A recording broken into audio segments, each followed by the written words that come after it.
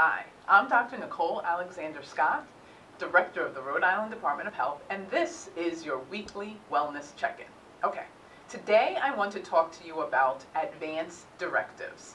Advance directives are legal documents that explain how you want medical decisions to be made when you're too ill to speak for yourself. They tell your family, friends, and healthcare providers what kind of care you want and who you want to make decisions for you.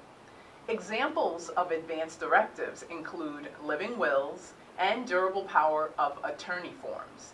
If you have not filled out advance directives, you can either talk to your doctor about how to get these documents, or you can download blank copies from the Rhode Island Department of Health's website.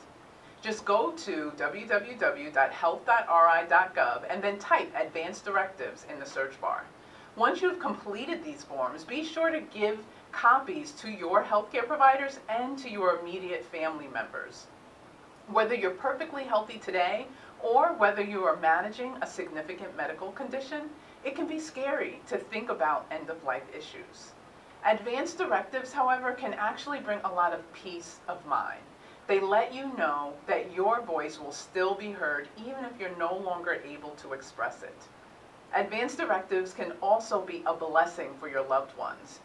During what could otherwise be a very difficult time, your loved ones will have the certainty of knowing that they are truly honoring your wishes.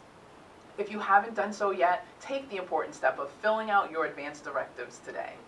I'm Dr. Nicole Alexander Scott, the Director of the Rhode Island Department of Health, and this has been your weekly wellness check-in. Have a healthy week, everyone.